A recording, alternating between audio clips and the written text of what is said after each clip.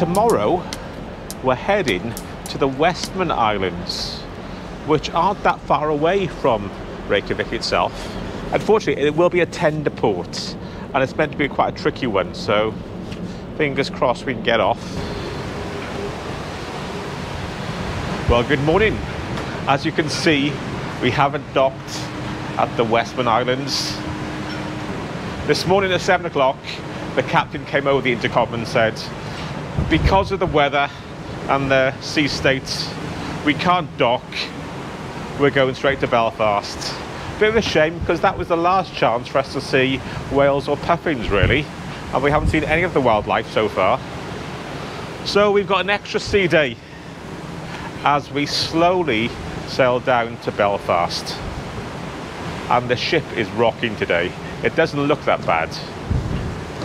And because we've got an extra sea day, he's going quite slow.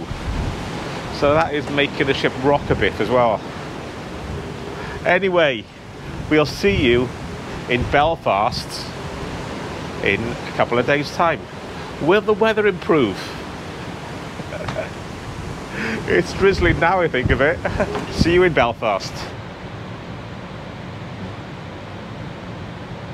Well, hello and welcome as we pull in to a slightly overcast Belfast, Northern Ireland.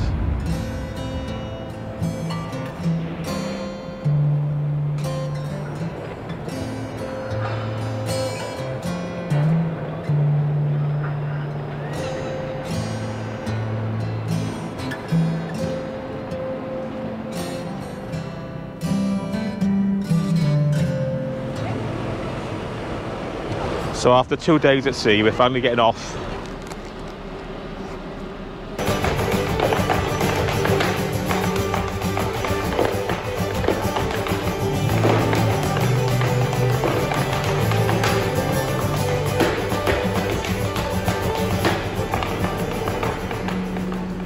In the grounds of City Hall. Okay, great. A few World War memorials and statues and stuff. And you can go into the City Hall and have a look around inside. It's a grand old building. We've just been dropped off in the centre of Belfast, haven't we? Yes, yeah. GFL taxi driver. Very good. It was £15 in a taxi from the port. Yeah, right outside the ship.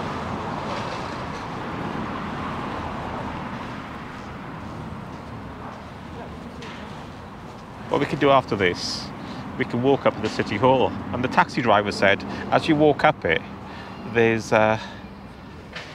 memorials to all the ships from the White Star Line that were built in Belfast, with the Titanic being the last one in front of City Hall. So I don't know if that's true. We can find out. I'm sure it will see if we can find it. Yeah, Royal Avenue, I think he said it was on. Okay. So we'll get back to you on that as we do it. By the way, in front of the cathedral, this area is called Writers' Square. In 1776, the newsletters, enterprise and publishers intercepted the American Declaration of Independence on its way from Philadelphia to London and printed its contents before it reached King and Parliament. So now we're on Royal Avenue. If we head up here, this is where they have those memorials to the ships built by the White Star Line. I don't know if we can see any.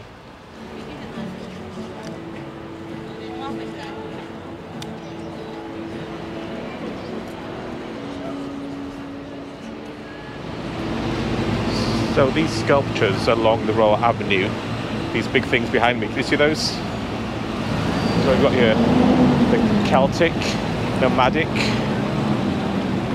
Morentic. Never heard of that one, have you? Morentic. The Britannic. There's another one there, Oceanic. So I just counted the sculptures along Royal Avenue and I counted 8. And the last 2, I can see the Olympic and the one behind the trees must be the Titanic. So there's the final one, the Titanic. The White Star ships built in Belfast. And at the end of the street is Belfast City Hall, built in 1906. So we're going to head down to the Titanic Museum. There's about 30 minutes walk from City Hall. So the hoods are up again. Welcome to sunny Belfast. In the tropics of Northern Ireland. It's not cold. It's not cold actually, it is about 17 degrees, isn't it? But it's just this drizzle that's followed us around. It's you, the man that We have enjoyed the trip, right? But I think after the long winter we've had, maybe Caribbean. Over there you can see Summerfest Belfast in the rain. Are they being ironic with that title? I think so. It's quite funny how one of the biggest disasters in maritime history has become such a big tourist attraction. Mel's excited. Do you think you're going to bump into Jamie Dornan? I don't think so. But I'd be very excited if I did. He's from Northern Ireland. Yeah, Do you think he walks around Belfast all day looking for autographs to sign? Yeah, he's nice. He's got a sense of humour too. He's richer than you, he's younger than you. He's more famous than you. But he's not me, is he? That's a plus point, isn't it?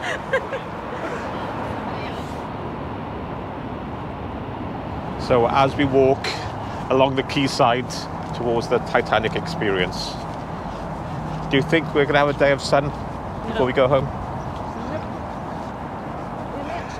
Akureyri was the only day, wasn't it? It was a nice day in Akureyri. So we're now approaching the Titanic experience. You can see that strange building.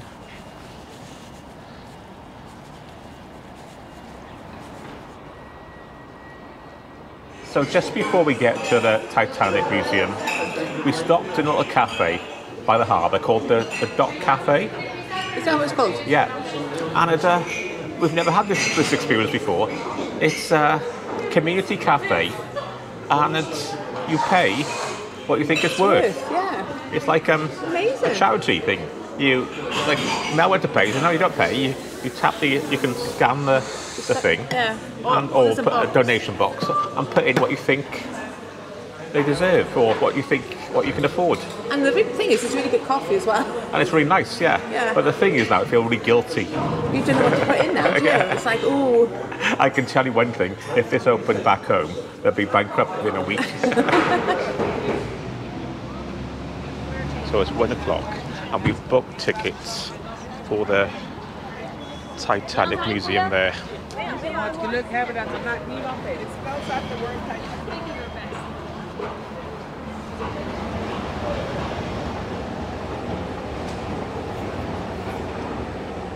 Tanya rules the waves. I hear Cunard is faster now. It's not a matter of speed, James. Not for Mr. Ismay's passenger. Gentry always don't have time on their hands. I will have none of that talk here.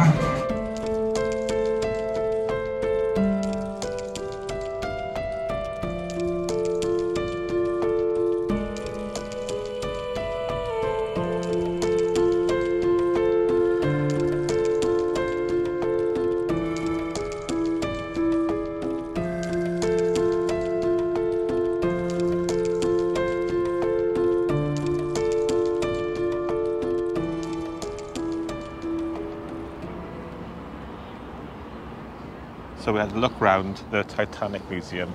Yeah, it was good, wasn't it? Good, yeah. I couldn't really film inside, it was quite dark. There's a lot of information to take in. By the way, it's about the construction and the stories behind the Titanic. If you're thinking it's going to be relics from the Titanic, this isn't the place for you. No, I mean, there's one or two, but there isn't that Yeah, many. what they have got are letters and things from people. It's about basically the story of the shipyard and the people on board and just basically the history of that time. It was £25, wasn't it? Yeah, but it's definitely worth coming. But it's definitely worth doing. At least a couple of hours, if not longer, if you read Yeah. If you read everything, you'll be spending hours in there. Yeah, yeah. There's a lot of reading. But there is a couple of bits that are more like interactive, I would say. A little ride and things. A little ride in there on the gantry. Not the most exciting, but interesting. Yeah. Interesting way of showing the information. Yes, yeah. Anyway, we're outside now, and this is where the Titanic was actually built. Yeah. They had a good gift shop as well. And I like Yeah. the fridge magnets, but I thought it might be tempting fate to buy Yeah, a Mel Titanic fridge didn't magnet. want to buy a Titanic fridge magnet, £4.50. especially when we're getting back on on a board ship. the ship. Yeah. I call you superstitious.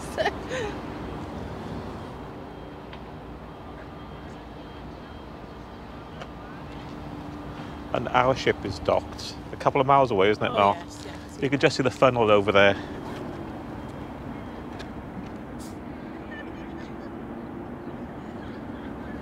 Also along this stretch of quay, they've got a series of Game of Thrones stained glass windows, haven't they? Are they? I didn't realise. Yeah, I thought they were great things. because a lot of that was filmed around this area in Belfast and Northern Ireland. And there's one by the Titanic Museum. Unfortunately, there's a big bunch of tourists there at the moment. I wonder what they do. Everyone else is a tourist, have you noticed? Everyone else is a tourist, but we're not. Well, that was Belfast. It's about 3:20 now. I think we'll head back to the ship. I don't know if I'm going to walk it. It's about an hour's walk from here, maybe 50 minutes. I doubt if Mel will want to walk. She's over there having a sit down. We may get a taxi. Actually, we don't have to be on board until 6:30 tonight, so still plenty of time. Anyway, and the sun's come out. Well, that's a slight exaggeration. It stopped raining and it's quite warm.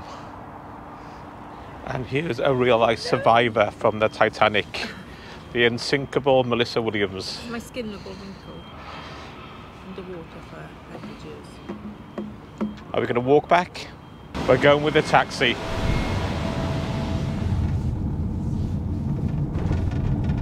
So we're back at the ship, and the Yeah. taxi from the Titanic Museum It was £10. was £10. So I think it's fair enough. Yeah, considering they were charging £10 for that shuttle bus. Yeah. For a little look in the gift shop. Farmers' hats. They got medium, and they got big bog head hats. You get a Belfast edition of Monopoly. The souvenir prices in the port aren't too bad. These t-shirts are £20. Although the fridge magnets are £5. £5 fridge magnets. I was saying most things aren't that expensive. Like the t-shirts are £20. £5 fridge magnet. Those are fancy ones though. We haven't bought anything yet. Well, why don't we get one? Look, Belfast. Got the Titanic Museum on there. That's the only thing we saw though. Well, you get one. Okay, what can I get? So where are we going next? Back on the ship? It's our last port of call tomorrow. Oh yes, it is. It's Dún Laoghaire in Ireland. Mm-hmm. Will we make it this time? I hope so. A couple of weeks ago, we were on an ambassador ship and it was too choppy for the tenders. Will we make it ashore this time? I don't know. I don't know if we've got time to go to Dublin, have we? I know, the thing is, tenders are really slow. They have open tenders, they say, 4 hours after the first one. Okay. So we'll get a ticket and maybe we'll get aboard sooner. So we may not have enough time for Dublin, but we will definitely have time for Dún Laoghaire. Fingers crossed. We'll see you there.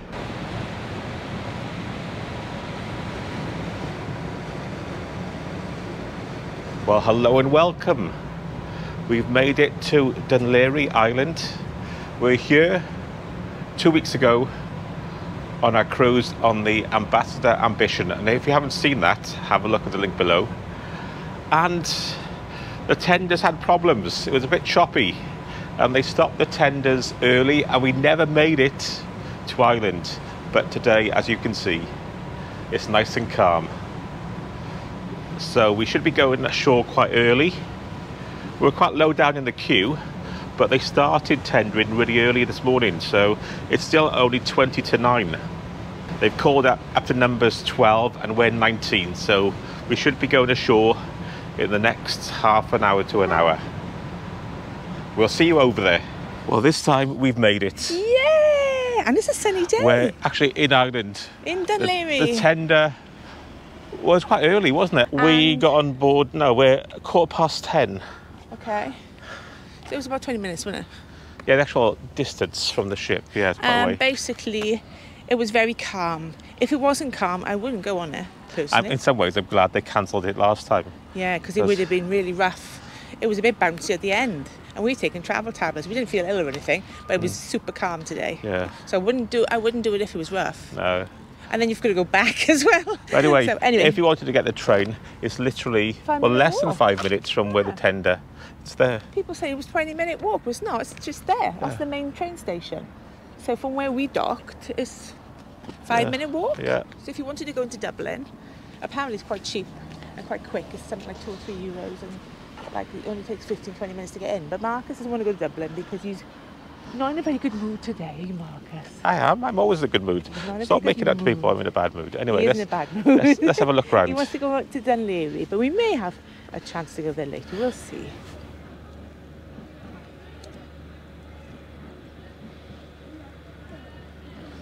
And look at this weather.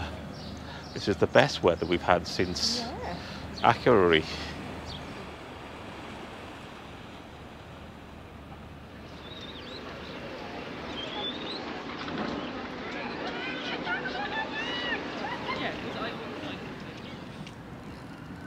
Well, we had a nice cup of coffee overlooking the sea, didn't we? Yeah. And the weather's really nice today, making up for all the rain we've had. Now we're in the People's Park. Yeah, the People's Park, nice little park in Dún Laoghaire, which is left from the tender area along the seafront by the West Pier. So we have decided to stay in Dún Laoghaire this afternoon. Yeah. We have been to Dublin a few times, so obviously if you haven't been to Dublin before, go to Dublin. But if we just want to relax and the weather's so good, we'll stay local.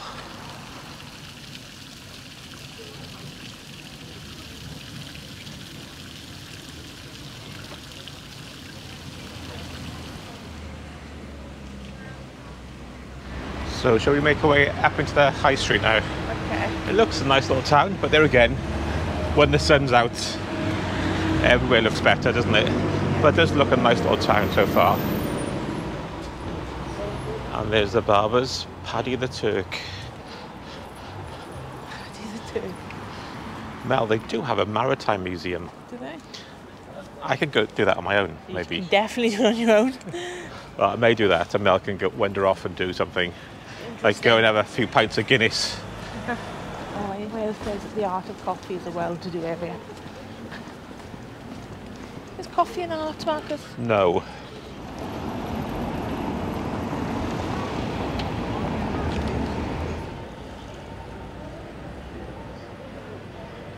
We're quite surprised how pretty the town is, Dún Laoghaire. And this weather does help.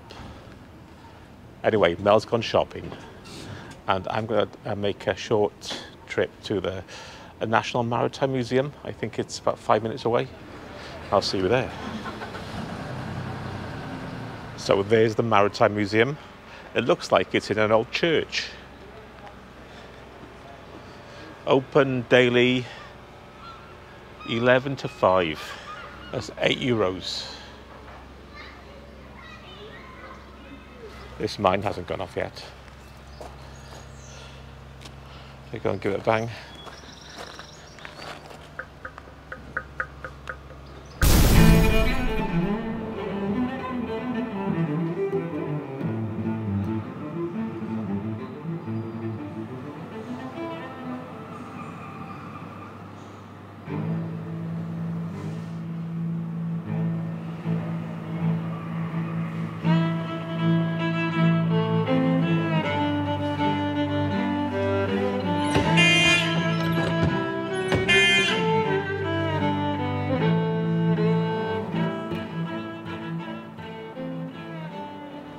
Well, that was a quick look around the Maritime Museum. It's quite interesting. Definitely worth visiting if you're in Dún Laoghaire. But now I'm going to meet Mel to find out what she's been up to. As you may be wondering, why aren't we trying Guinness? I don't like it. Even in Ireland, I don't like it. I like the whiskey, but not the Guinness. So I found Mel. Hello, Mel. How was your day? You went shopping? Yeah. Where's that? Primark? Pennies.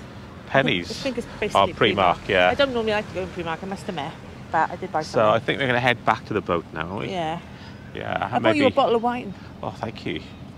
Yeah, We've a been told we pleasant morning Take the in wine on. Dún Laoghaire, wasn't it? Let's go back. Yeah. But it's not too busy. Well, hopefully it won't be too busy.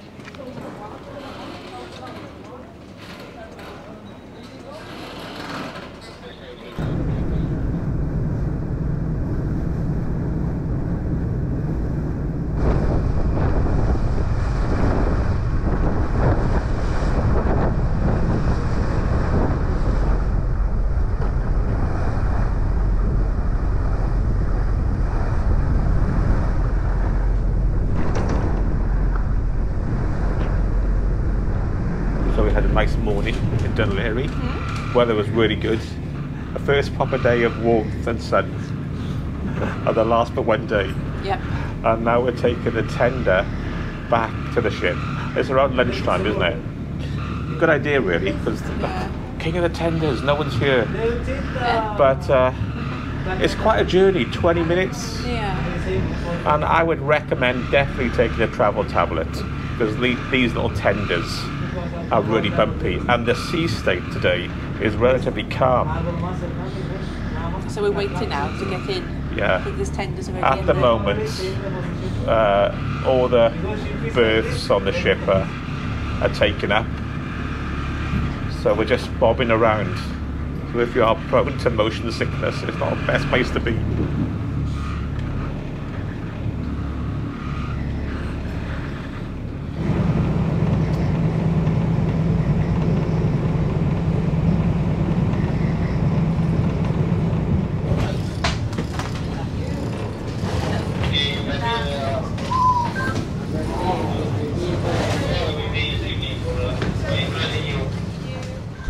We're back aboard, and I'm going to try the pool.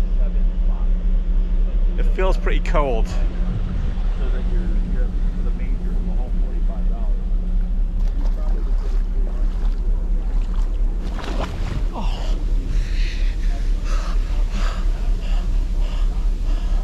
$45. Ooh, that is cold. That is cold. Oh my god, that's... Right, getting in this pool is cold. It's not heated in any way whatsoever.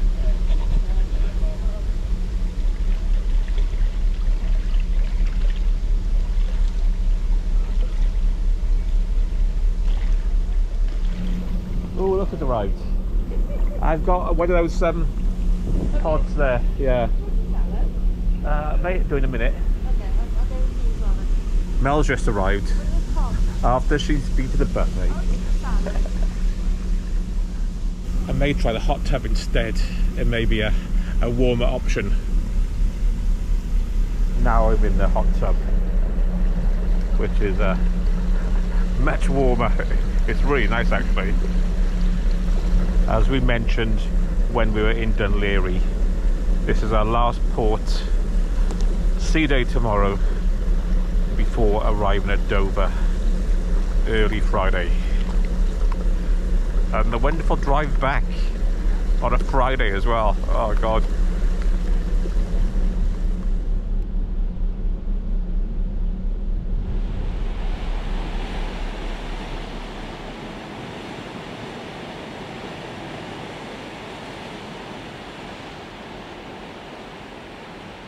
We had a very pleasant last day of the cruise. If you're wondering where Mel is, by the way, she's in the cabin packing the bags. It's that time again. So walking down to the front of the ship, which is nice and quiet, to quickly chat about our cruise, our first cruise with Carnival.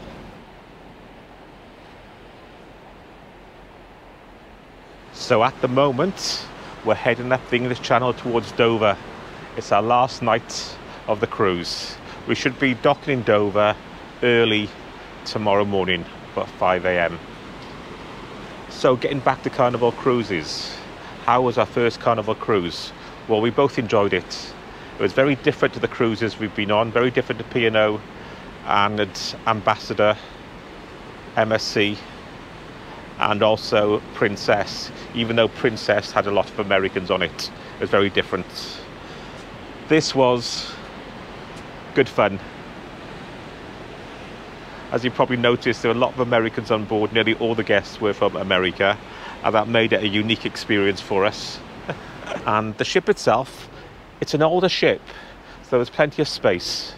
So that was good, even though it got busy in certain parts. Well, the buffet, it was not as bad as any other buffet we've been to. We could always get a seat. So I think it may be down to it being an older ship, and older ships had more space per passenger than the newer ships. So if you're a Carnival regular, and you do go on Carnival, I may have mentioned it before, let me know. Is it because it's an older ship, and new Carnival ships, they do cram you in? Or, I don't know, let me know. Anyway, the food was good. The main buffet, the main dining room was good. We had some of the best meals there. It was a bit hit and miss on certain nights, but generally it was good for a main dining room. And the casual dining we mentioned was good. The burritos, the burger bar, the pizza, and things like that. But the buffet, at first we thought was good, and we thought the breakfast was good. But some days it was like they were recycling the food.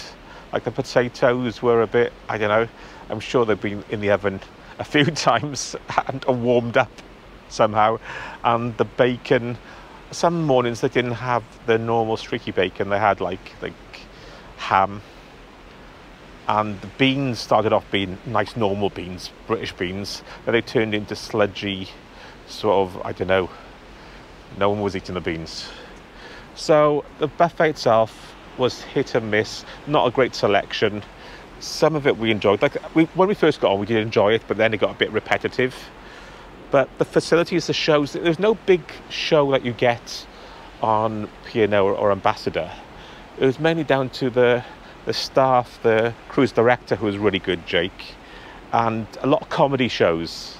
They were good. Obviously, we couldn't film any of those, but the comedians were good on board, and overall we enjoyed it. So I'm not going to ramble on too much. We would book another Carnival cruise again, depending on the itinerary, and we would like to book one out of the USA.